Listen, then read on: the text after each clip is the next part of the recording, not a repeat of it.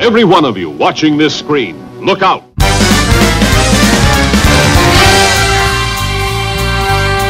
Anything can happen in the next half hour. What did I tell you about cartoons? They've got a lot of brains, and they've got a lot of chutzpah. Tell me how comic books make you feel, Dave. Surely you can't be serious. I am serious, and don't call me Shirley.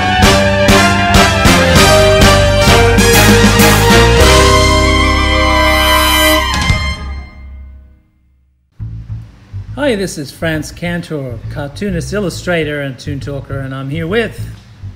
That's him, and that's me. I'm Jim Bridges, and I'm the president of the Australian Cartoon Museum. Right, so no more Warner Brothers bumpian music. Let's get right to it, shall we? Yes. This is called The Great Movie Cartoon Parade. And it's really... Halas writer. Is that Halas and Bachelor? That's the one. And it's really a crash course in animation, so it's just poster book, basically. Yeah, so Bounty Books. Yes, by John Halas and notes by David Ryder. It's a Bounty book, and it came out in 76. 1976. And who's that? That is from Terry Toon's, that's Alfalfa the farmer. That's right. Used to have a lot of trouble with... Heckle and Jekyll. Yeah. Amongst other people. Yeah. And so this is just a crash.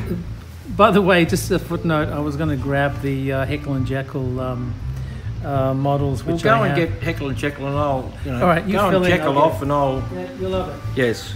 So this is the beginning of the book, a bit of a crash course in history, modern day Popeye.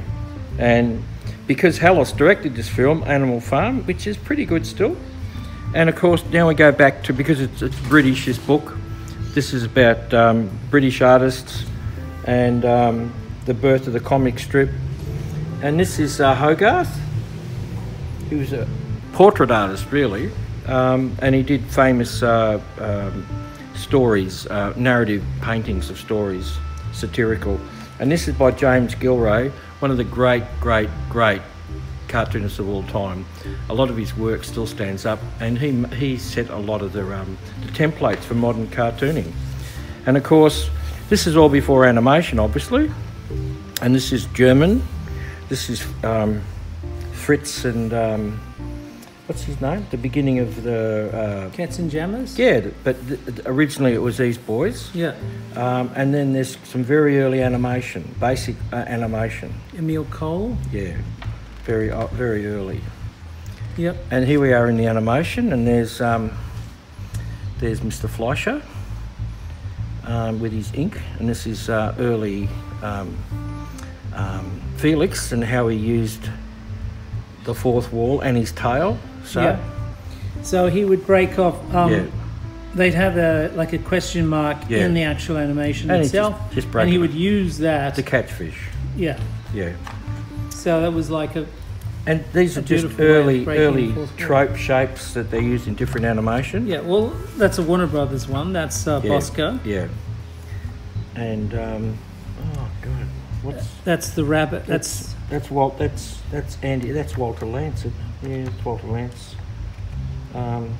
Andy Panda is Walter Lance. That's Walter Lance. Yeah. That's right. Yeah. That's Andy Panda. Yeah. And I think he was in Fleischer cartoons. Oswald the Rabbit. Disney. Okay, so they've got them all here. Yeah. And then you have Gandy Goose. Yep. Dinky Duck. He didn't last long. Droopy. He didn't last long. I remember seeing his stuff. And this is early, extended cartoons. And then here's the features. This is Halas and Bachelor's Animal Farm. Yeah. And this is Top Cat. Top Cat, TC. And Officer Dribble. Yes. Dibble. Sorry, yes. Dribble. Dibble.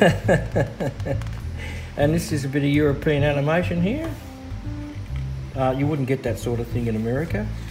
You would in the 50s, with jazz-oriented. And of course, then it finishes on Fritz the Cat, which was the first X-rated cartoon. Yeah, because Ralph this book, Bakshi. this book came out in Thank you, 76. Ralph Bakshi. Look at that. Yes. Fantastic. So, and this book is alphabetical order. So here we go. Asterix. So animated Asterix would be feature films. Yes, of course. I don't think they did shorts, but they turned the cartoons into feature films with with Gerard Depardieu playing his character. Yeah, beautiful. And Andy Pandy? Andy Panda. Andy Panda, okay. 1930s. Yes.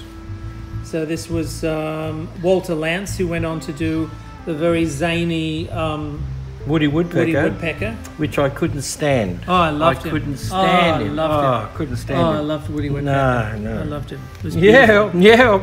Couldn't stand him. But he was like Daffy Duck. Bonzo. Now this looks British.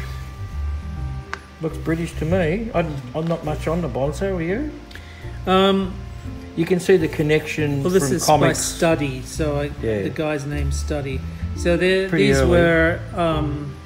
comics. but they're very animated comics. That's why they use this basically copy. create this cute character and have all these antics happen to him. So you get little jokes where he's sucking up his tail. Just keep the party clean, all right? In the vacuum cleaner, and then his ear, and then his mother says, "Go to the bathroom," So little Bonzo, you've had a hard day. Well, I mean, also you can't put all these cutesy cartoons. It's easier to get better repros from the actual cartoon characters when they were in comics than the actual 35mm films they were on. Out of the Inkwell, Betty Boop. Betty Boop, of course, became an icon on her own. Yes, very popular. The sort of flapper girl, because if you look at it, there's not many Betty Boop shots where Betty Boop's drawn profile. It's all mainly, front-on headshots. And so that's like the Mickey Mouse experience with the years. You know how in tell in manga comics they always have big-eyed characters. Yeah. Well, they all get it from Betty Boop. They copied Betty Boop. Oh, and if you look at her nose is not pretty. That looks like Homer Simpson's nose. No, but they drop the nose too in a lot of Japanese manga. And here we are, Bugs Bunny. Yeah, these are beautiful, beautiful, beautiful designs. Yeah. And of course, I used to underline all the films I saw in those days, and of course I wrecked the book. Chilly Willy, he wasn't much chop. He was much chop. He was in... You reckon? Yes, he was in a beautiful Bugs Bunny cartoon, where Bugs... actually, what's his name? No. What was the guy's name? The actor, Humphrey Bogart. He was in there. He said, "Hey, buddy, can you spare a dime?" And Chilly Willy. Yeah, because it was the same time that that film that Humphrey Bogart was in came out. The gold. Casablanca. No, the gold one. Oh, the Treasure of Sierra Madre. Yeah, Curly's Gold. That one. He was mad in that. Yeah. Daffy Duck. So Daffy Duck had the incredible ability to get into these absolute brilliant expression-led poses, and he was so animated. No other character could match him. Not even Woody Woodpecker. He left. And of course, he left Donald for dead. Yeah. Well, early Bugs Bunny was very zany as well. Yeah. So, I don't know whether you could, but Daffy Duck then. Now Droopy. Now I couldn't stand Droopy until what's his name got hold of him. Tex Avery. Tex Avery, yeah. And then I liked him. Yeah. And Dinky Duck was Daggy. No, Dinky Duck was not Daggy. Deputy Dog was another very cool cartoon. Yeah. Terry Toons. Yes. Illustrated Deputy Dog. I used to like the way it was drawn. Yes, very beautiful. Yeah, but I just thought he was just I don't know. Well, he wasn't okay. Dinky Duck, Terry Toons from 1940s. They were musicals. The action happened. Yeah, the action happened around Dinky Duck. Yeah. He didn't actually. So do again, any action. they were courting the idea of cute animals. And this is Dick Deadeye from a Gilbert and Sullivan opera, which was animated. This is Ronald Searle's character designs. That's right, Ronald Searle. Beautiful, beautiful stuff. I haven't actually seen that. I have. Disney on Parade. You see the idea of the icon. Of the cartoon character becoming symbol. More popular. Very early. More popular than Jesus Christ. The most recognised. Well, this happened happened in the 40s. So it became an icon. And 30s, and that was actually the most popular picture of all time. Of no interest to me whatsoever. This guy, however, Of course. this guy, however, Goofy, he was brilliant. He was brilliant. Mickey, I hated. All the world owes me a Donald, I living. loved, but, yeah. and Goofy. Oh, doesn't he I look did like like Pluto. Yeah, he was all right. He looks like he settled in the middle age there, didn't he? Yeah, but And- Donald and Duck he- had he was a real great- possibilities. He was a great character. for incredible antics. Yes. So here's some of Disney's parade. Disney's on parade. You've got the Seven Dwarfs and the Jungle Book. King. What's his name from Jungle Book? Baloo or something, is it? No. He's the other one, yeah. King Louis. King Louis, yeah. Yeah. And there's always an elephant in the room. But he's not a white elephant. Oh, okay. Flip the Frog. Yeah, Now, another Flip the Frog Disney film. was done by musical. by Ub Iwerks Yeah. when he left Disney. Yeah. And actually, the more people do research into early Disney, they'll find out that Ub Iwerks was the man behind Disney. Yeah. Now look at this. Ah. Robert McKimson's Falcon Leghorn. Brilliant. Brilliant. I say the boy don't pay attention. Pay attention, boy. You know, I don't know who Fufu is. This is Halas and Bachelor, the guys that did Animal Farm. Yes. Yep. Produced 33 films for television featuring Fufu. So he's just Yeah, they're just Tramp. very simple gags, very simply he doesn't designed stick out in my cartoons. in my landscape. Yeah. Now Felix, he's big. That's Felix, an annual book cover, and you can see yes. they didn't bother to Actually, get Felix- anybody attached the comic or the animated shorts to design. Yeah. Felix Felix was the most popular superstar, the first superstar in animation. and even had a foxtrot Yeah. named after him. And there was a song which went around the world, and there it is there. Kept on walking. Yeah, he kept on walking. And also he was He used to do these he little was done loops. by an Australian called Pat Sullivan, but the Americans pinched it office. They And pinched your office. yeah, they pinched me office, all right. And we're going to get him back because he wasn't done by Otto Mesmer. He was done by Pat Sullivan. See, here's the thing with Felix. Felix Yes. was very unusual because Felix would often break the fourth wall. All of wartime. So you could see music notes coming out, Yes. right? So you read music. So he uses that them. as a ladder. And then when he gets up here, he's picking up things. He belts. Use it as a golf club. Yes. Then he goes down. He pinches his saxophone. Plays music. Yep. It's a coal cellar. Uses it as coal. Yeah. To He heat give the a house. warm reception. Yeah. Yeah. So this was typical of both Yeah. the comics and the animated Yes. versions. Yes. Because the of animation Felix. it was silent. So you had to make Something the gags. that was kind of lost in the 1960s Yes. when they did the animated Yeah. series. Okay, so one of my favorites is the Flintstones because it's like a take on the Yabba dabba doo. on the Honeymooners, Yep. and many of the gags and the storylines were used in very novel ways by the Flintstones. This guy Barney was voiced by Mel Blanc. Mel Blanc. I always felt that was sort of, I don't know, I thought he could do it all. Oh well. Well, you had to have. This was more of a sitcom, Yeah. so it was different to the Warner Brothers Yeah. thing. So you couldn't have him Yeah. do all of the voices, unfortunately. He There's did the quite a whole lot of family. voices. He There's did a the lot of animals. Yeah. Yeah, he did, yeah. All those sight This- gags. Yeah, this is from the Flintstone film, Yep. The Man Called Flintstone, which is a They send up beautiful of film. Spies. Yeah. You Well, know? at the time in the early 60s, there was James Bond. Yeah. On TV, there was Our Man Get Flint. Smart. Well, that Man was in the from cinema. Uncle. This is what That this was is. Man from Uncle was Yeah. on TV, and of course Get Smart. Yeah. So it was part of that era. And we'd up to Fritz, which is the Now, first Fritz, X-rated 1971. sex and violence. Didn't really hit here till 1974. I No, think. but that was the first X-rated cartoon. Yeah, I wasn't able to see it because I was too young, couldn't Right. get in.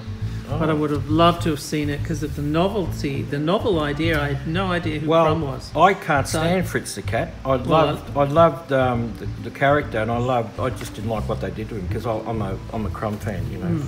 Gerald McBoyne, now that won an Academy Award, didn't it? Yes, Gerald McBoyne did. Who makes that noise? Now, Goofy Gophers. So this is real 1950s. Goofy Yeah. Gophers from Warner Brothers. Yeah. Yeah. George and Junior, don't remember that. They're the Bears from Warner Brothers, aren't they? MGM, no, Tex Avery Bears. Oh, different. Tex Avery, So, yeah. that's the confusion. Yeah. See, Tex Avery did Bears. Warner Well, Brothers they all also did Bears. Yeah. And there's the first one of all, Gertie the Dinosaur, Winsor Yeah. McKay. Which was a stage show that Winsor Yeah. McKay would actually throw a ball or something and Gertie on would catch it on stage, the and screen. they had and this is Hoppity This Goes is to a Town. feature, Hoppity Goes to Town, Yeah. which is a beautiful feature if you get a chance to see it. I believe it's public domain, so you'll be able to catch it on YouTube. I like the music in it too, the songs Yeah. and stuff. Yeah. And here they are. These guys are just up to no good. This is Heckle and Jekyll. This Oh, is here my we are. favourite cartoon as a kid growing up. They They were very cynical and slightly nasty. A bit like you reckon? No, they had a lot of energy, but they also had cynicism. Well, but they were two con men. And a sense of they were humour. both Yeah. con men. There was no straight man. No, they were con men. And yeah, Yeah, Dark Horse Deluxe. yeah. So, I mean, Heckle and Jekyll. That's some gag. Oh, that's a great picture. Look at the side. Look at the side. Side. It's good.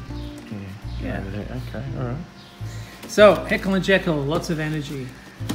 And okay, and Homer Pigeon. Never saw him. No. Hippity Hopper is the kangaroo from Warner Brothers. Yeah. Doing, doing, doing, doing. Beautiful foil Yes. for Sylvester. Yeah. Because the idea of a kangaroo, it had mouse-like features, so the Yes. mouse would go into the mouse hole or into Yeah. the room. Yes. Sylvester would go in there after him. Yeah. No. That's right. But the son would say, "My dad could do anything. He could lick anybody." Yeah. And of course, he was getting bashed up by the kangaroo. Yeah. And of course, the son never saw the kangaroo. He just saw the little mouse, Yeah. and he was ashamed. Don't know this one. Looks European. This is Terry Toons. looks. No. Looks European. This is Terry Toons. Sydney, 6'6" Sydney. Was yeah. a character by Terry Toons. It was a beautiful series of cartoons. 50s. No, early 60s. Okay. 62. Okay. Yeah. Okay. There's always another elephant in the room. Yeah. Now, I remember him. Inky and the Minor He Birds. used So to- Inky was the little cave Yeah, kid. what was the music in that? Because he would always be walking and you'd jump. And he- that's it. That's it. Which is Mendelssohn's Hebrides. That's right. Correct. Yeah. So if you get a chance to watch this, you should. Yeah. The animation. What's good about Inky and the Minor Bird is not Inky, and it's not the Minor Bird. It's Inky's pet dinosaur. It's fantastic. okay. Because he would trump on following these three. Because this guy had a little tick. He had he would walk and then jump. he would hop. Yeah. He had like hiccups. And of course, Inky would mimic that. Yeah. And then the dinosaur being a beautiful Because brontosaurus. He's a little. Apatosaurus, for those of you who are following along. Oh, you kept up with the latest, have you? I prefer brontosaurus. Yeah. Now, Inspector Willoughby looks like we'll pass over him very quickly. I don't know anything about him. But you can see already it's a 1950s design. And 60, what, 6, 7, Yeah, so look at that, Red-Eyed Ruby, 1961. Yeah, So okay. 1950s design. This was incredible rage in cartoons. all they did was and move this, if I remember. The mouth well, just kids' moved. books, greeting cards, games. Yeah. This style would be everywhere, 1950s style. And Mary Blair, of course, from Yep. Disney, who designed. The Cats and Jammer Kids. What did Mary Blair design? The She wasn't Preston's. no, Different Blairs. Yeah. Okay. No, I don't know who you're talking about. Mary Blair designed Sleeping Beauty. Oh, okay. So this is the Cats and Jammer Kids, which Yes. is based on a cartoon strip. Yes, one of the great strips of all time. The original one, Max and Moritz. Very funny, very brilliant. It was first animated in 1917 by Randolph Hearst International, Not which is not unusual.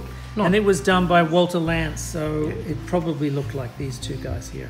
Which Yeah. is not very much like these. yeah, which is different here again. Yeah.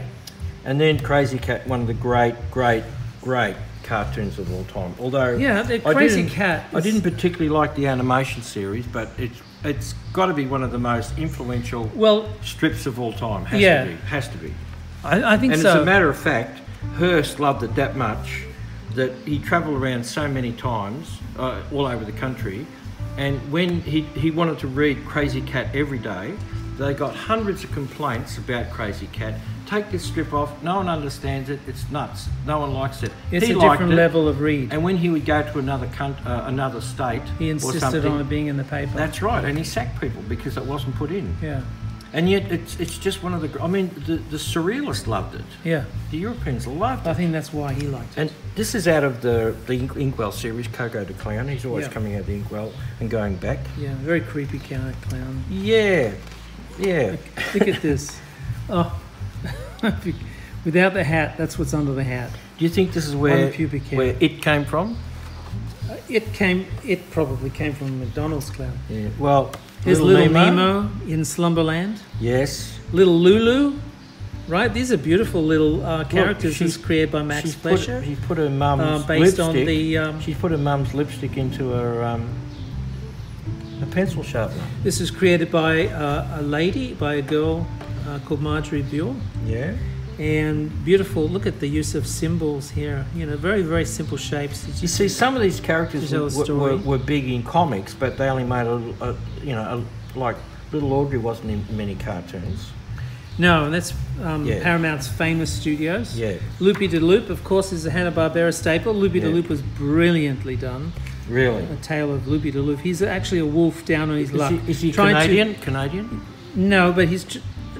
He looks like slightly Canadian, you know. Yeah, Lupe. No, he's basically trying to... He's a wolf, right? And he's everyone's down on his scared of luck. him. Well, everyone's scared of him and they think he's a bum because he's a wolf. Must be pretty tough, you know. Yeah. Lucky Luke. Oh, I see what you mean. Yes, Canadian, because Yeah, he has the woolly hat. Lucky Luke, which I must admit I've never seen. Well, he was sort of like... I know the song. What was the Disney character? Yosemite Sam? No. Lucky Luke was a cool guy with a smoking cigarette. Disney had a character who had the same thing, and he could do a Pecos Bill. Oh, he could do all this, and I don't know who came first, Pecos Bill. I think Pecos Bill came first, I European Prince. But Lucky Luke is based on the French comic. Yeah. And this is... Little Rockefort, of course, is the Terry Toons. Terry Toons, one of Paul Terry's staples. Yeah. More so, I guess Little Rockefort, the gags of Little Rockefort were, a lot of it was replaced when Tom Mighty and Jerry. Mouse Tom and became Jerry. more... Yeah, well, I mean... Yeah, Tom and Jerry. There is Mighty Mouse here, yep. Yeah. Here I come to save the day. Mutt and Jeff, well, very early strip, and they all got turned into cartoons, of course. Never saw that. Now, Mr. Magoo is a very interesting character. Oh my God! He was produced by UPA, of course. UPA were created by the artists that went on strike at Disney and formed their own studio. And basically, he was just a guy who was short-sighted and crashed into everything. And all the whole stories were... Well, UPA was the studio that brought out the Academy Award-winning Gerald McBoing. Oh yes. They used that as a way of producing these shorts. Yeah. And I don't know how they actually did with these, but and Jim Backus did the voice, who was the father of Gilligan. No, he was in Gilligan's Island, but he was the father of what's the film? Red Without a Cause. He was the father of Red Without a Cause. And this is the feature. Yeah. Mr. Magoo and what is it? The Arabian Nights. Yeah. 1001 Arabian Nights. Yeah. You can see again they're breaking the fourth. Not breaking the fourth wall. They're destroying perspective, which was the basic premise for UPA. 1950s. Well, UPA 1950s cartoons of that style. Yeah. Disney, of course, adopted it with shorts like. Disney was forced into it. Didn't want to do it. I don't know if they're forced into it. They realised that this was something different and something they could benefit from. So they used it in a few shorts themselves. Musette? Musette I never really knew much about. Gay Paris but Milo is a feature with... I'm just trying to think. I think voiced by Judy Garland. And Maurice Chevalier. Yeah. People like that. Yeah, I don't know very much. Yeah, Judy Garland. Yeah. And this is... Chuck Jones, of course, is the artist who designed it. Phantom Tollbooth. I've never seen it. It's a very, very famous film. It's in all the books of history, so I don't know. What's his little... Yeah. And I love this guy. So Here I come, and I love the way that was done. The red. Yeah. It was streak, just beautiful. yeah. He always, Mighty Mouse, here I come to save the day. Mighty Mouse was an answer to the superhero popularity of Max Fleischer's Superman. And here So they are. There's created, the whole mob. this was the Terry. Some, not all of some of them. There's Baby Hugh is missing. He was always fighting. Who was the bad guy? Tin Can Harry. Yeah, Tin Can Harry. Yeah. Yeah. Well, he's always tying women to the railway old tracks and all that sort of stuff. Yeah. But the music was good. Sing. I liked the music. Yeah, they would Very be much. singing. Yeah. Very much singing and carrying on. Oswald the Rabbit, of course, the Disney character, and Pepe Le Pew, which of course is who is now definitely on the nose. Well, yeah, but he's a Chuck Jones created character. So Darlene. beautiful, subtle designs. And The Pink expressions. Panther, which started out Pink as just Panther? credits, Yeah.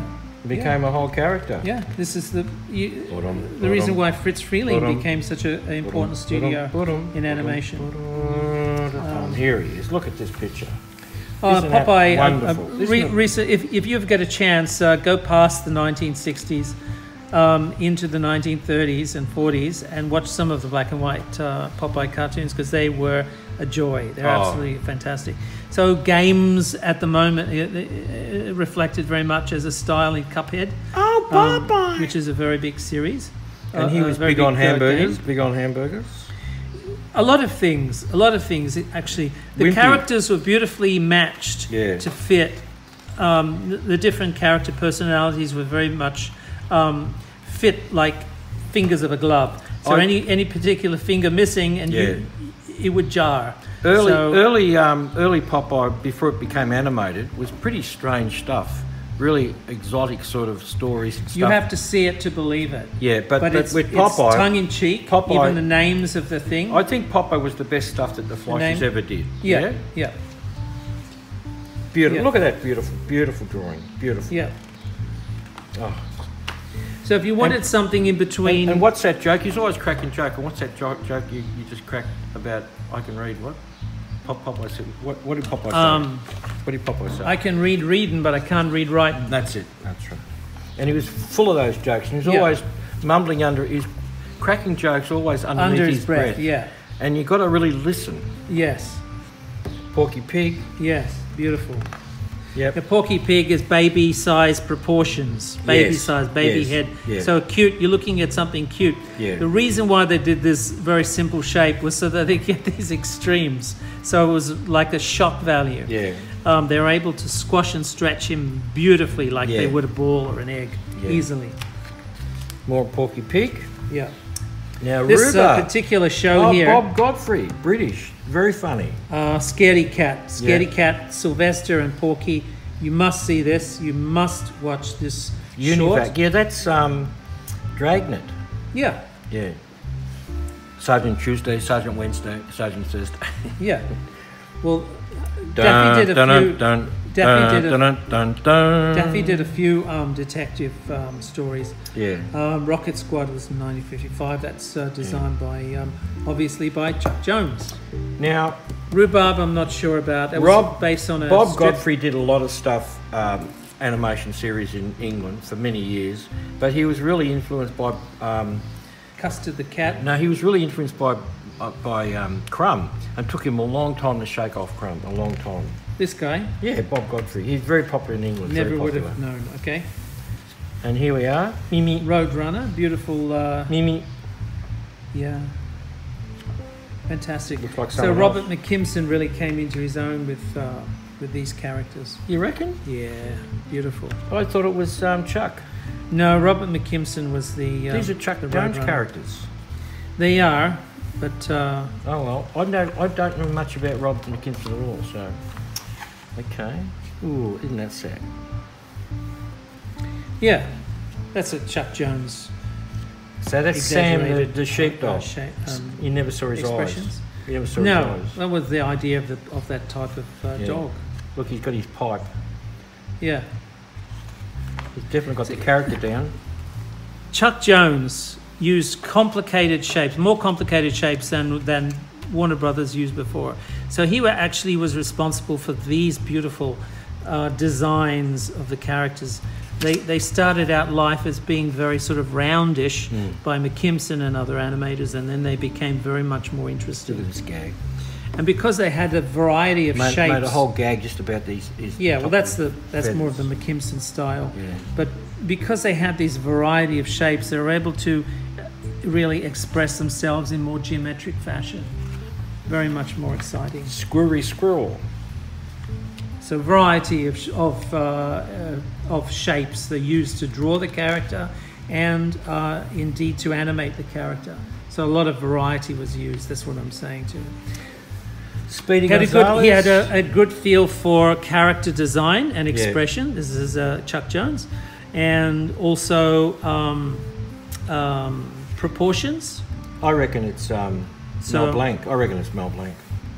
Possibly. That's Mel Blanc. Well, all animators look in mirrors and Sylvester and his son. Yeah. Sylvester. His precocious son. Yeah. We never bumped into the mother, did we?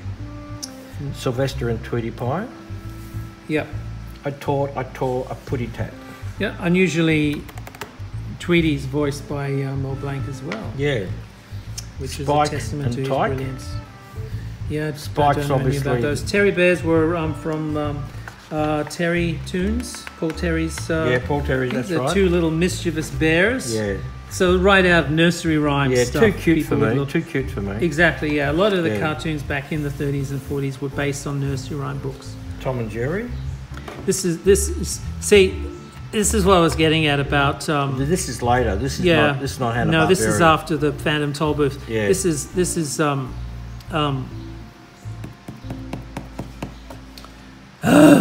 what's his name? We were just speaking about. I'll him. never forget what's his name. Yeah, him. So you can see that it started to have these sort of little eyelash things and things. And this was done in Europe, wasn't it? And Chuck Jones started to create these very sort of tropish looking expressions. That's what I saw. And even this. Yeah. So that's what I hated. To do this to Tom and Jerry. Yes. How could they? How dare you? So Tom and Jerry started out life as a very 30s, very roundish forms. You can see these very roundish forms. This is the won't look at those. They're the Chuck Jones ones. And who? But the middle period. Who? What's that cartoon series that Bart likes to watch? Itchy and Scratchy. That's right. Well, that's where it came from. Yeah. Itchy and Scratchy. Yeah. So you can see they had a lot of implied violence, a lot of aggression violence and stuff in their thing. This is the 1930s. Oh. Look at this. This is the 1960s. Look placement. Yeah. Woody Woodpecker, who I couldn't stand. Couldn't stand him. Never seen many of his shows. I I used to watch occasionally the cartoon show, but drives me nuts. They had a lot of other characters. And it takes a lot to drive what was kids interesting with Paul Terry, because he was an independent studio outside of the studio system of Disney and all of the other Fleischer Studios, etc. Wasn't he one of the first studios? He lasted long. Possibly, yeah. But as an independent, he was able to sort of watch and sort of comment on the other characters. That's right. So a lot of the things, I think he was one of the first animators to use the cloud of conflict, where you'd have this sort of cloud of people smashing. Take a powder. Yeah. So they have a lot of cloud of action and punching and stuff. Yeah. And the character would step out. Yeah. Something would reach out of the cloud for a hammer. And have a cigarette or have a, and then get pulled back in. Yeah. No, I couldn't stand him. Oh, well. Yeah. Yeah, well, he was iconic in his time. Oh, this is when he actually lost it, when they started to dilute the... Well, they go for the kids. They always go for kids, don't they? They turn them into kids again. Yeah. Oh, Yellow Submarine. What did you think of Yellow Submarine? Creepy. Very creepy. The animation is very stinted. Yeah. And it was designed by, is it Peter Max? Not Peter Max. Oh, there's a lot of people. It was a Swiss guy who did it. Was it? Well, the designer, I think, was a guy called Max. What, it did all the can't posters? remember. It did all the posters, those Yeah, well, it's just the whole look of it, I think. the blue meanies. Maybe you're right. There's probably a lot of people. Look at that involved. hand. But this was a very This acid time. is of, very Max, isn't it? Yeah. No, different Max. Ah, Not Peter Max, the French or the French guy.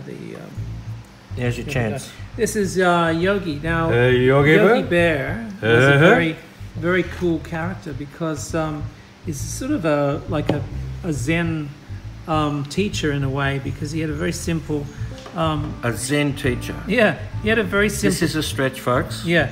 No, he is. He's a yogi. Yogi means teacher. Ah, Yogi Bear is my of course. teacher. Oh, of course. So the idea, well, he would say things like, when you get an idea, never blink, because when you blink, you put a kink in your think. So that's one of Something his tells sayings. me he's ripped off by a radio character. Yeah. Well, he's Something based tells on me. Yogi, The picnic Yogi basket, Berra. boo boo. He's based on Yogi Berra, who was a character back then. And there he is. And there's. So this is the lineup of the Huckleberry Hound show. Yes. Boo Boo is Yogi's Offsider. Then you've got Mr. Jinx and Pixie and Dixie. I hate you pieces to pieces. The beauty about Yogi Bear is that he had a very simple story idea. He either wanted picnic baskets, Yep. so he wanted to feed himself, or he wanted to escape. So he either wanted food or freedom. It's the only thing pretty he ever primal wanted. stuff, isn't it? He didn't want anything else. The other guys, like, Mr. Jinx was always up to no good, trying to get the Mises or scam, to scam the system. Yep. Huckleberry Hound was sort of trying out different jobs as a dog catcher, Yep. which is kind of funny because he's a dog.